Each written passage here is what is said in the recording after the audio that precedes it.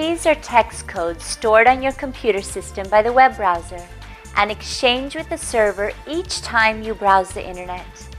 Third-party cookies need to be enabled for some Google settings and other search engine lock setups to work, say the Safe Search setup, for example.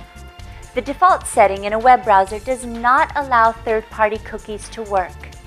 If you want to enable cookies in Mozilla Firefox 3.6 in Windows 7, then follow me through these quick and easy steps.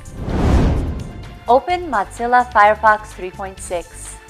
At the top of the Firefox window, click on the Tools menu and select Options. Click on the Privacy icon. Set Firefox will to Use Custom Settings for History. Check the box next to Accept Cookies from Sites. Click on OK.